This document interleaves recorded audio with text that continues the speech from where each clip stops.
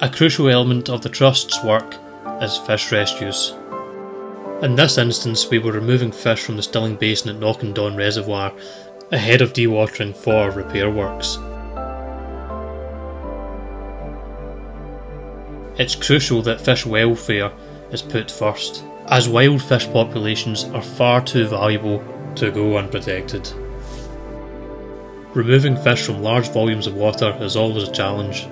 Here we used a net to split the basin into two sections, making it more manageable for the team.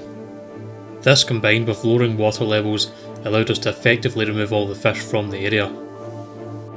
The boulder-strewn bottom made netting difficult, however, when used in conjunction with electrofishing, we had a very effective means of removing the fish. After multiple passes with electrofishing equipment, we were confident that we'd removed all the fish from the area. From the basin we removed several dozen good quality trout. These fish were moved downstream out of harm's way, what would otherwise have perished in the drawdown.